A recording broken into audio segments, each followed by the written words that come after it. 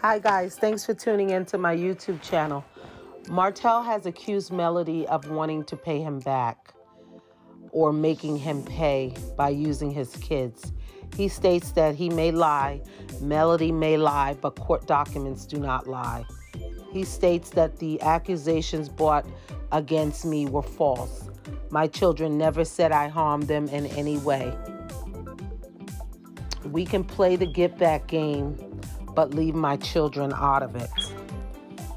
Martel goes on to post screenshots on Facebook about Mel bringing allegations up against him in regards to hurting one or more of his children. And I have the screenshots here, and I'll be reading it, or you can read it for yourself. Thanks again. Bye. There was a message in one of the Facebook groups that stated Melody should take a restraining order out on me.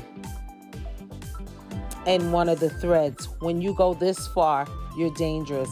My kids shouldn't be in this mess. The fact that so many of you idolize Melody is scary. The fact is, as you will see, I never would hurt or harm my kids. That's why it was dismissed. I'm not mad at the court system for doing their due diligence and assuring my babies were okay. I'm upset at the person who felt it was okay to make the false report, trying to create another storyline. There's no way God said, go to the courthouse and lie to take my kids from me. This is so unfortunate, guys. I pray you all pray for the Holt family. Pray for peace over them, Melody, Martel, and the kids. I really pray that Mel did not make up a story on Martel, because, I mean, although we know what he's done, I mean, if we keep repeating it, we know what he's done as far as infidelity. But, I mean, he's shown in every way that he cares about his kids.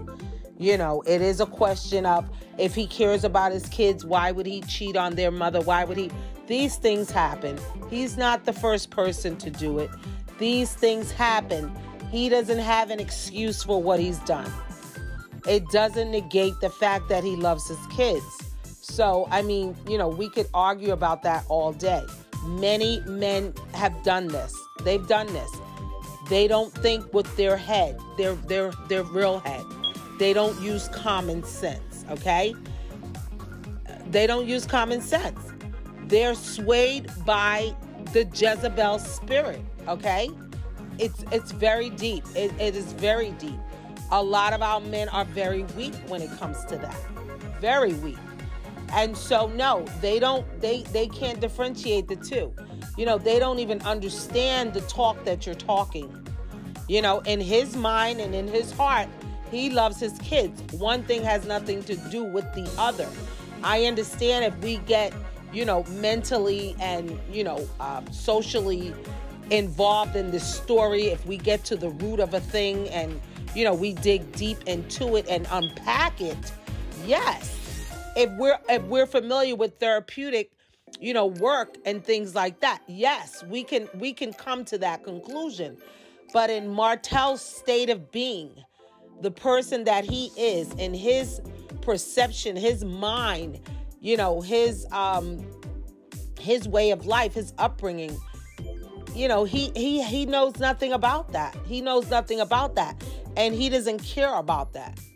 You know, he thinks he just cheated on, you know, his wife for whatever reason he, you know, think he has. You know, which we know that there's no reason to cheat on your spouse, man or woman. If you're not happy with the relationship, leave it. You understand? I'm all for marriage. I'm against divorce. Divorce is like a death. Divorce kill people every day, spiritually and mentally. You understand? Not physically, but divorce, I mean, can be very tragic for a lot of people, and it has been. This is not the first couple who has gotten divorced. This is not the first couple who has, you know, had infidelity in their marriage. It isn't. You know, it's close to us because we watched it play out on TV.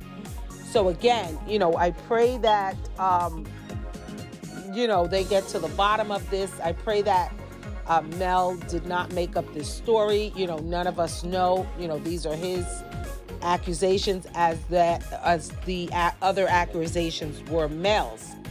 So thanks again, guys, for tuning in. And I'll talk to you all soon. Thank you.